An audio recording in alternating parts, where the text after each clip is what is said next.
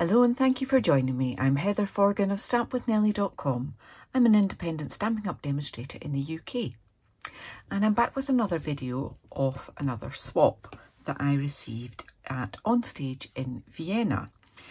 And this cute little package with a little gnome on there opened up and did have a little biscuit in there and a tea bag folded up in there and a cute little tag message there.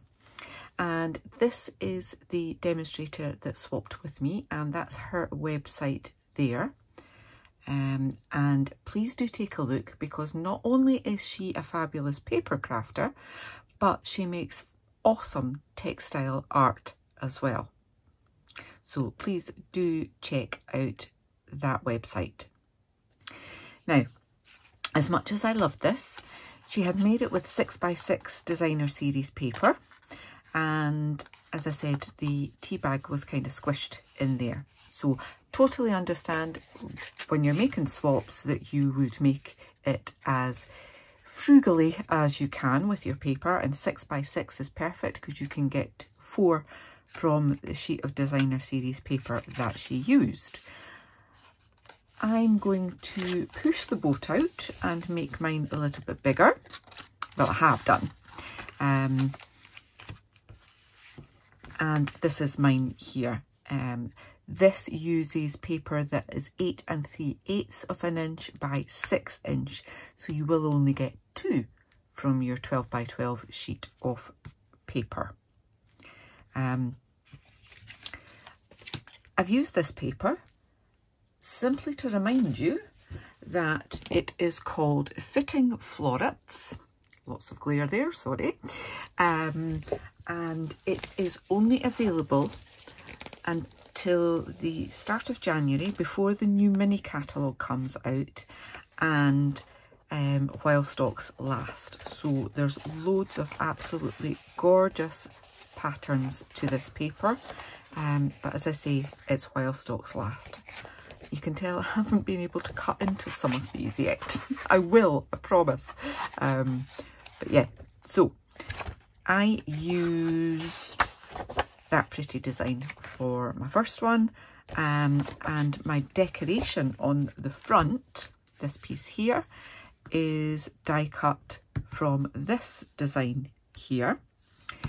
The paper goes with this bundle that is in the mini catalogue launching in January 2023, and it's framed florets. So you can stamp and colour that and use the same die as I used to cut out this piece there. I've just stamped a little reminder that you are loved, and then inside I've used polished pink ink and ribbon. So inside I've got my 2 tea bags. Mine has that gap that this one doesn't have. It's only got a tiny fraction of a gap there. But that was just so that I could get use 6-inch wide paper. But it doesn't detract from it, because you've got those little pockets there, and then you've got the little pocket for your message. So lucky to call you friend, again from Framed Florets. And I used one of the oval dies, this one here, to cut that. So I will show you how to do that. I've used a different paper from the pack, going for this bright bold one, and I'm going to score that in my Simply Scored board. And as I said, it was 8 3/8 of an inch, and I want to score that at 2 3/4, turn it around and do 2 3/4. So we've got that extra bit in the middle there. Turn it around so we're on the short side, the 6-inch side, and I want to score that at 1 3/8 of an inch. And again, we'll just turn it around and do 1 3/8 of an inch on there. All right, that's it. Simply scored. There is no cutting involved in this, and it really couldn't be easier. Okay, so I'm just reinforcing those. I'm not even using the bone folder because it is just paper. You could do if you wanted. So you'll see that there is a little bit extra in the middle there. Okay, and it's just so that it folds a little bit better and isn't too bulky. So easy peasy. Want to take that corner and fold it up to that score line there. Okay, and then just give that a press. I will get my bone folder out for that, but just give that a little press and do the same at all 4 corners.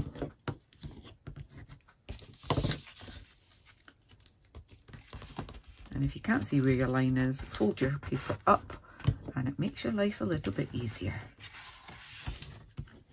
I can see that that's my line there.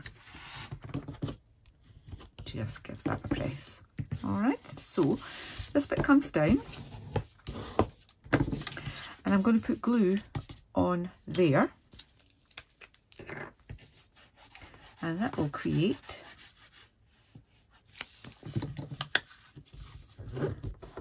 that bit will stay there. And then when I fold this bit up, I've taken that a bit too close to the score line there, just give it a press and it'll work out. So I've got those 2 score lines there.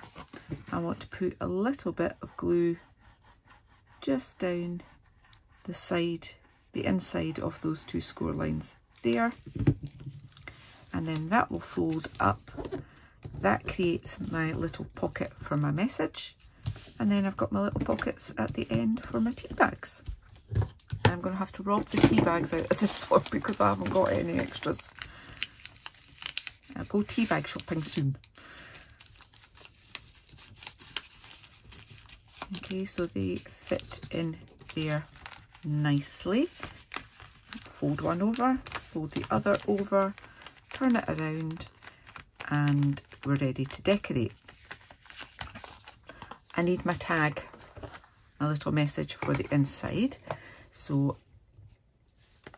polished pink again, because the berries on that paper are polished pink, so we'll just stick with that. And this is my frame, and it does fit that way, so that's fine. I can stamp it that way. So lucky to call you friend. And then the other one is just a little reminder that you are loved. So I'm just going to stamp that along the top there. And I've already roughly cut round the piece of designer series paper so that I can die cut this. Okay, so I'm gonna, that way Heather. Oh, I've smudged that. Oh, let's turn it over. Let's just do that one again.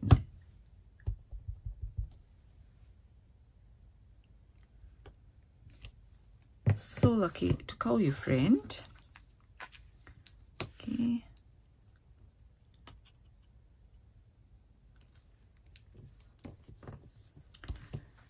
And then I'll die cut that, but the sentiment on the other side is just going to be trimmed. So I'm just going to back that off while I die cut this and this.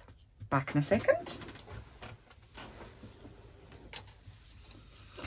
Okay, so I have this spare frame because that die actually cuts out the frame and the central oval, and I've just realised I can't really use that one because I've got stamping on the back and it's going to be shown, but we'll just go with it for now for the purposes of demonstration. So there's this beautiful leaf stamp, and I'm using Balmy Blue because again that is in the designer series paper, and I just want to make sure I'm on camera here, just want to kind of line the end of the branch up with the in line with the oval. It's just to add a little bit more detail, and I'll have to do another one because I messed that up as well. But you get the gist. I will do another one of those, but to go with it, in fact I'll use this one and then I won't have to undo it again, and do another one for the other one, and sort that out with new tea bags. Right, so I've got polished pink open weave ribbon, got that all folded up. Then this is the fun bit. Oh, that's far too long. Don't want to be that wasteful with my ribbon. Okay, so let's tie this. I love a ribbon on a project. I just don't like tying ribbons on a project. Which is probably why that lovely lady that gave me that swap did it in a knot instead of a bow. She's more clever than me.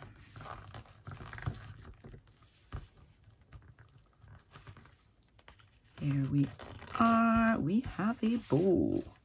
It's not the prettiest of bows, but we've got a bow. Let's shorten the loops a little bit. That'll do, that'll do. And then I can chop the tails so they're not quite so long. There we are, that'll do. And as I say, I've got this, just a little reminder that you are loved, and I need to chop that. And I'm going to bring in my little trimmer.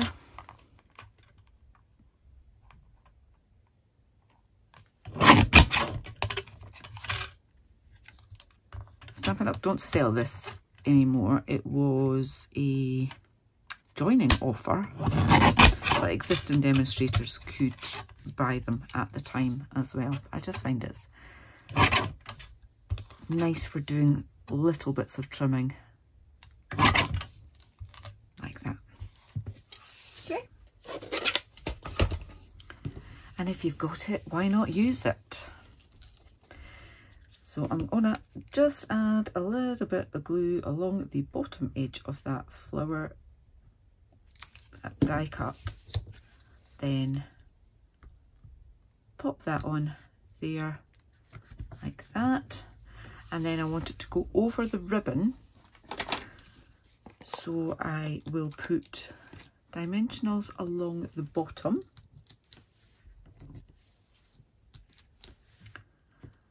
and one big one along the top there, and I'm actually going to take out a couple of little ones, mini ones,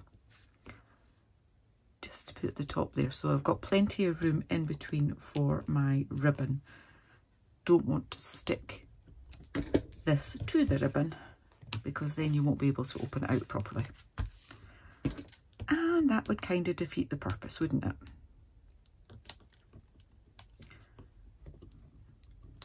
Still quicker using my nails for these.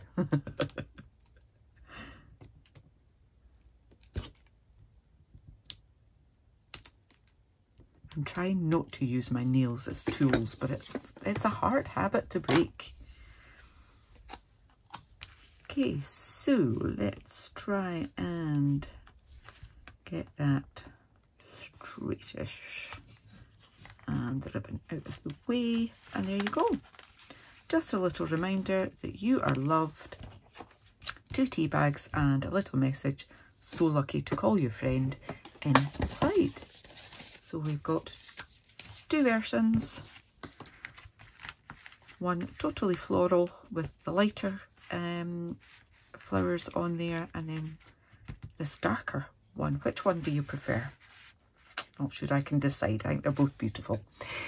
I hope you've enjoyed this tutorial. If you have, please do give me a thumbs up, and if you're new to my channel, please do click on that subscribe button, and if you click on the bell, you'll get notifications of the next time I upload a tutorial.